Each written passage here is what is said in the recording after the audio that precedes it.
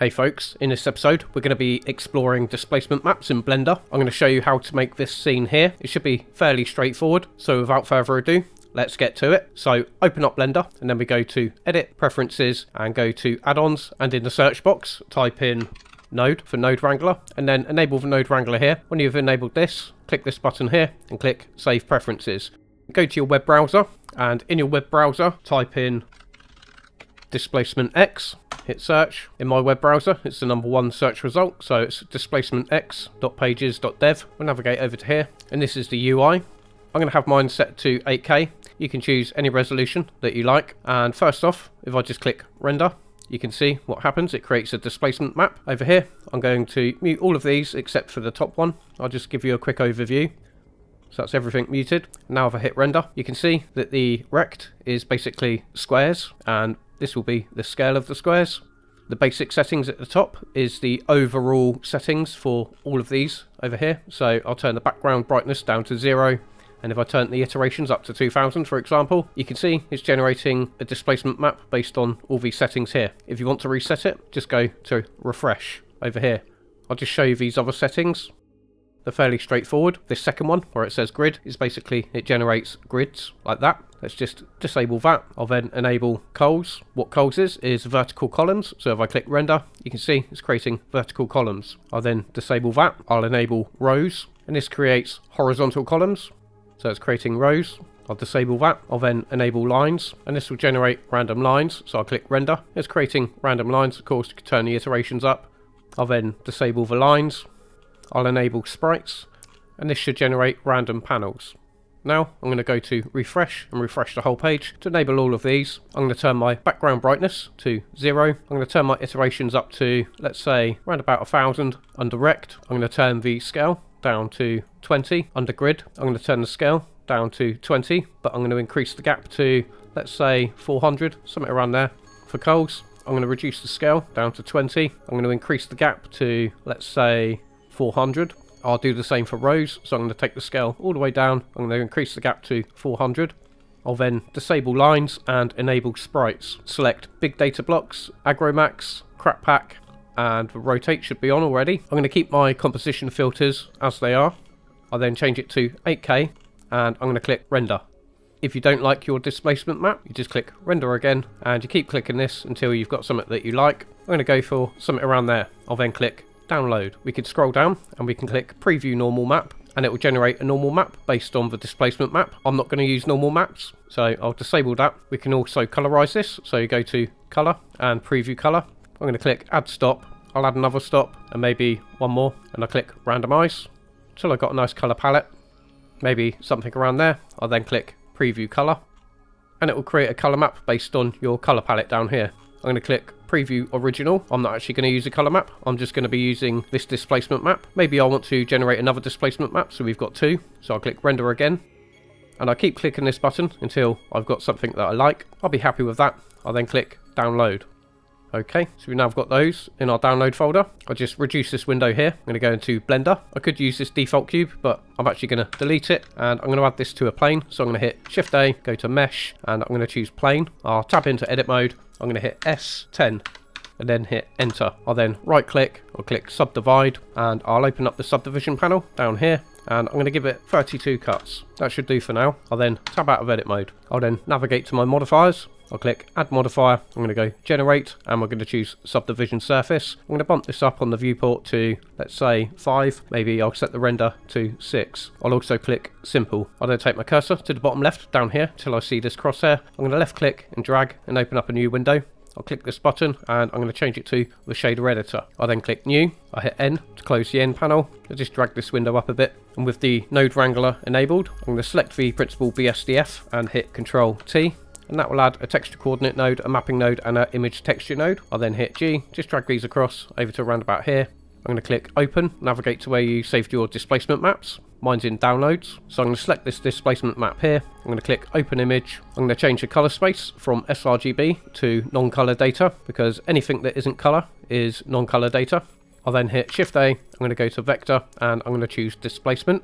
I'll pop that down here. I'll plug the displacement map into the height of the displacement node. I'll then plug the displacement from the displacement node into the displacement of the material output. I'm going to hold down Control, right click and drag just to disconnect that. As you can see, we're not getting any displacement because by default it's coming through as bump. So now what we have to do is tell Blender to treat this like a displacement map. So before we do that, I'm just going to go to my render settings over here. I'm going to change it to cycles. You can keep yours on Eevee if you like. I'll then navigate to the material settings over here. I'll then scroll down to where it says settings. Expand these options, scroll down, and where it says displacement, it says bump only. We're going to change this from bump only to displacement. And now you can see we've got displacement. Excellent. I'll then hit Shift A. I'm going to go to converter and I'm going to choose color ramp and I'm going to pop that there.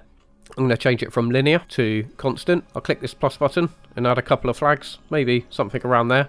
Now we can choose our color palette here, plug the displacement map into the factor of the color ramp and the color from the color ramp into the base color of the principal BSDF. And now we want to choose a color palette. Ideally, you want to make these complementary colors. So for this flag, I'm going to set to maybe a blue, something around there. I'll set this flag to like a yellowy gold, something around there perhaps. And I'll set this flag to maybe, we'll go for a copper color. Maybe I'll add one more flag, so I'm just going to drag this one across. I'll click the plus button and we'll set this to a white but sort of a bluish tone, and maybe I can darken it down a bit. We're just going to drag these flags across. Maybe I'll add another flag, just drag this back here, and I'm going to darken this colour. Maybe I'll take the saturation all the way down and bring it up slightly, something around there, maybe a bit less blue. I'll then hit Shift D, duplicate that colour ramp, I'll just pop it down here. So I'll select this flag, go to the colour, I'm going to bring the saturation all the way down. I'll select this flag, go to the saturation, bring that all the way down. Do the same for this one, bring the saturation down, do the same for this one and this one. I'm going to plug the colour from the displacement map into the roughness. I'll then pop the colour ramp in between the displacement map and the roughness. And maybe we can manipulate some of these until we've got something to our taste. So this flag here for the yellow, which will be this flag here, I'm going to bring this down so the darker the colour, the shinier the material. For the copper flag, this one here, this is going to be shiny but not as shiny. And maybe this one, we can turn this up, something around there. I'll just set this to metallic. Maybe I'll increase the brightness of the base colour. So let's just drag this up to around about there. I'm going to go into rendered view. I'll then click this button here, disable scene lighting and scene world, and that will use the HDRs built into Blender, just so we can better preview what we've got. Okay, that's looking quite good. And at the moment it's using UV coordinates. Of course you can use object coordinates. If you use object coordinates, like on a cube, then you want to change your displacement map from flat to box. But I'm going to change mine back to flat. Okay, I'm going to click this arrow here. I'm going to click scene lights and scene world. I'm going to take my default lamp. I'm going to hit delete. I then change my shader editor from object to world. And with the background selected, I'm going to hit Control T, and that will add the texture coordinate, mapping and environment texture nodes. I then click open. I'm just going to open an HDR environment texture. I'm going to open one that I made, this one. That should do fine. If you haven't got an HDR, a good website to go to, Polyhaven. Then go to Polyhaven, under the Assets tab, click HDR, and then you get loads of free HDRs here, and you can download them in various formats. Let's just pick this one, for example. You can select the resolution that you like. I'm going to go for 16K, and then simply click download. And when you've downloaded that, add it into your scene here. I'm going to turn my brightness up to, let's say, 2. Let's see what that looks like. Might need to turn it up to 4. Let's go to 4. Still not bright enough. I'm going to go 10. Okay, excellent. Now, with the camera selected, I'm going to hit numpad 1 to go into front view. I'm going to hit Control Alt numpad 0, and that will align my camera to the 3D view. Let me just decrease this window up here. I'm going to go into viewport shading. I'll then go to my object data over here.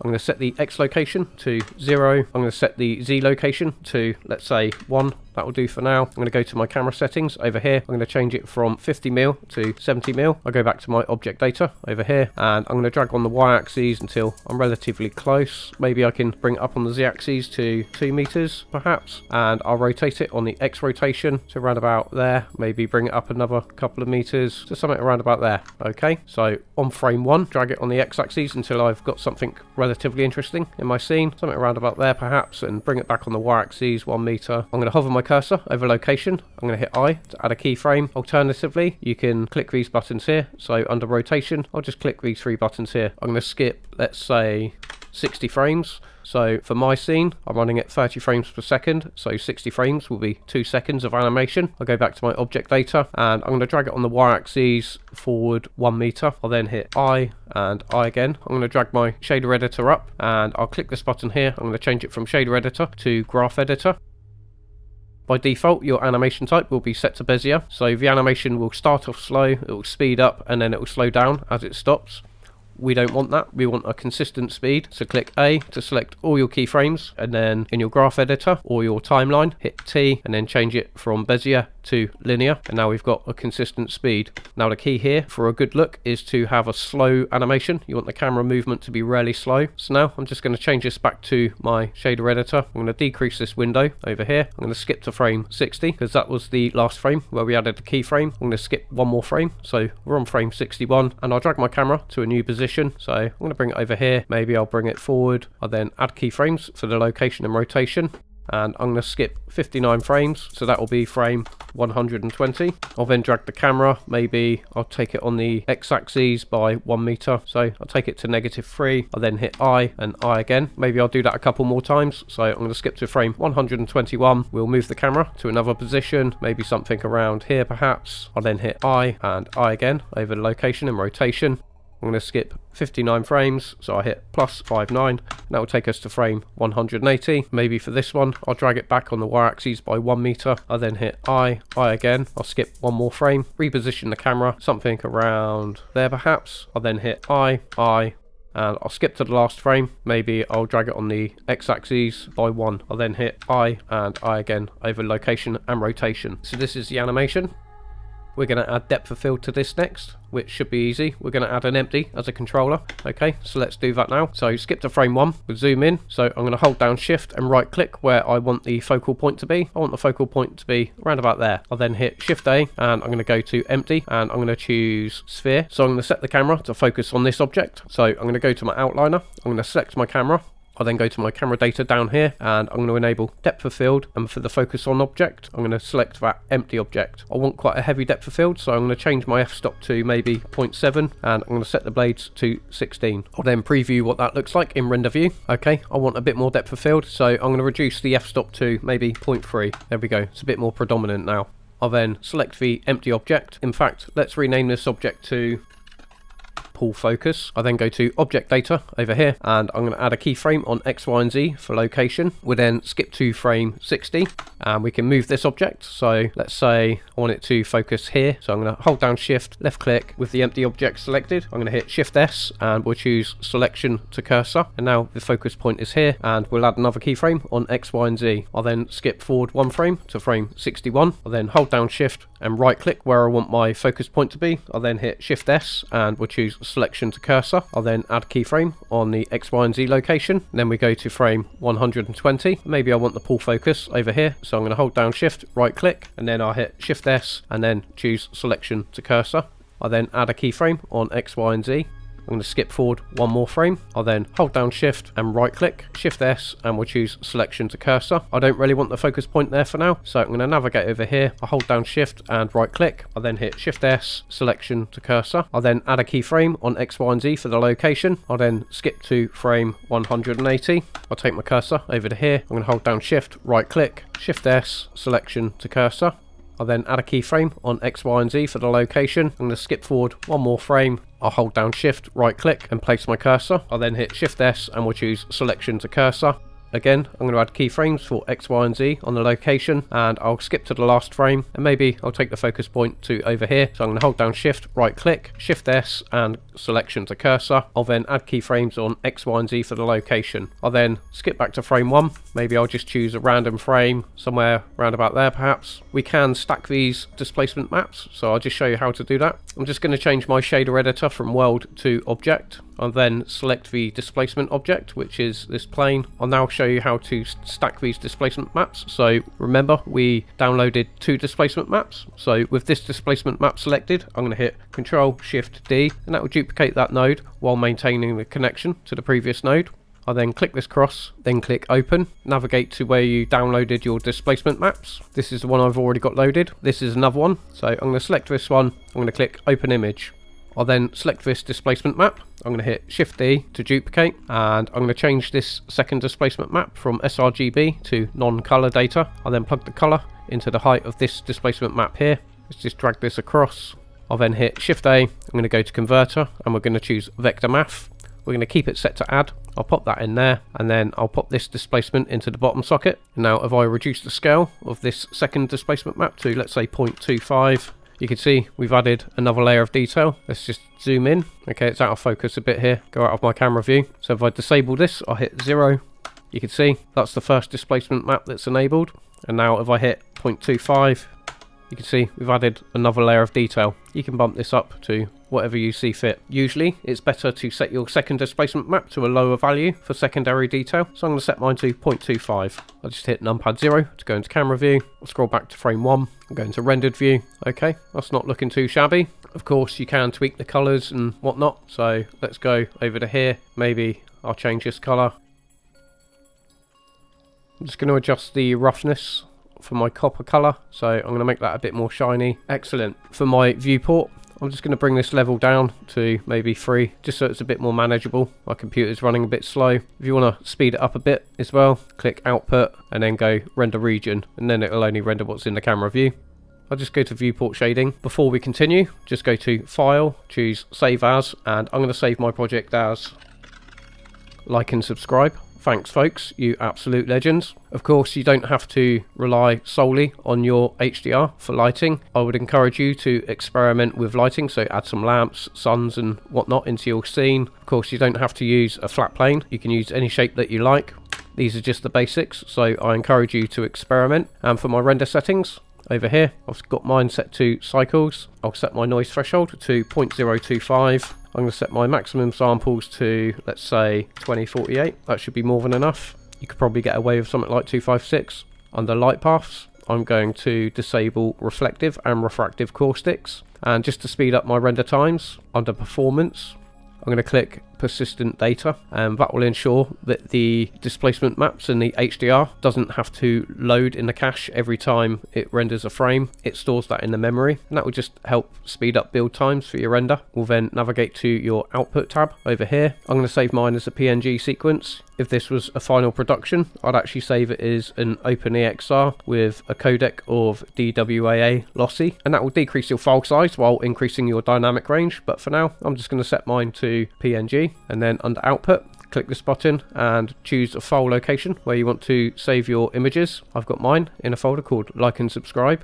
Then click accept. I hit Control S just to save, and then it's simply a case of hitting Control F12, and that will render out your image sequence. That's the tutorial in a nutshell. If you found this useful, please click like and subscribe. It really helps my channel. Have a great day, level up, and thanks for watching.